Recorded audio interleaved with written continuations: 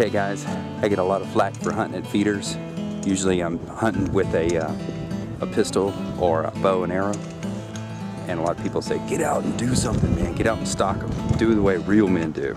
So, just let you know, before the kids came along, that's pretty much the only hunting I used to do was from stalking. I get out and walk around. So now, I've got the kids taken care of, got a little sitter for them, and Daddy's out for a little stroll, see if I can't pick something up with the 300 Blackout. This is the 300 Blackout. Got a 125 grain bullet. Gonna be doing supersonic with it. I think I'm good out to 100 yards. Plus I don't like to shoot past 100 yards anyway when you're trying to harvest something. So let's see how it goes.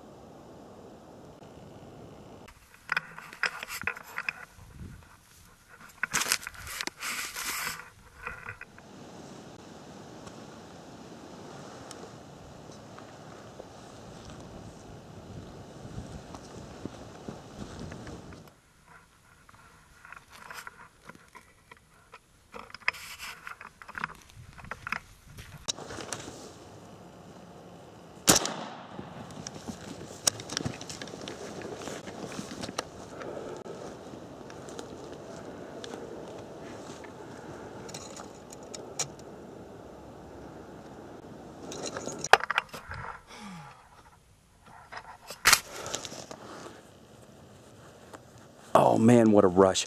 I was walking along, looking out for those cows. The cows were following me, and out of nowhere, this doe came flying out of the brush.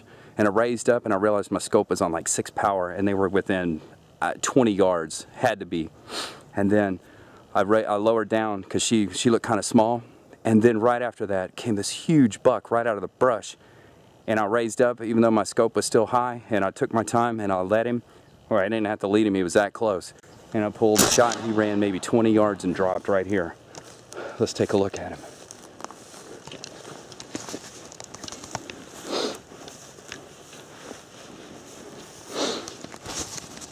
Dude, look at those antlers.